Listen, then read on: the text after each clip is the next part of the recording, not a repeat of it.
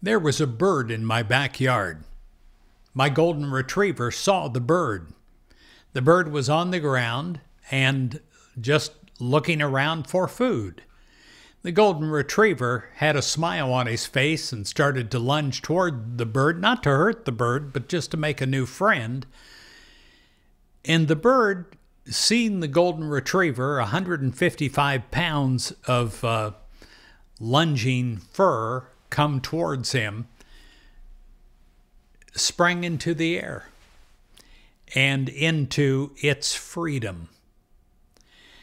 And I thought about freedom in this, on how we need to do the same to declare our freedom from things that would hinder our life. In Isaiah 40:31, listen to this from the Bible. They who wait for the Lord shall renew their strength, and they shall mount up with wings like eagles. In other words, soar off into the heavens, free. Where does freedom begin?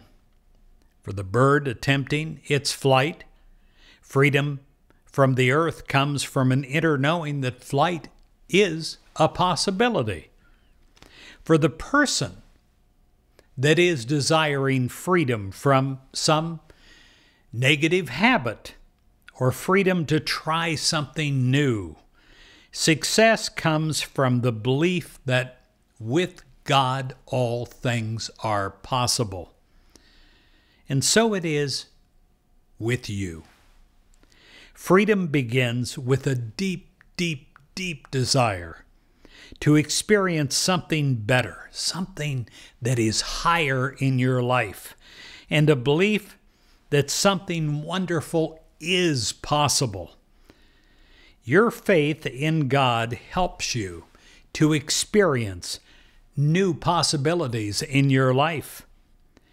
You are free from all that you desire to be free from, and free to be all that you believe that you can be, with an unwavering belief, with an unwavering faith in God's Spirit within you right now. You declare your freedom. You declare your freedom to be all that you can be through God's Spirit that is coming through you and helping you to be free.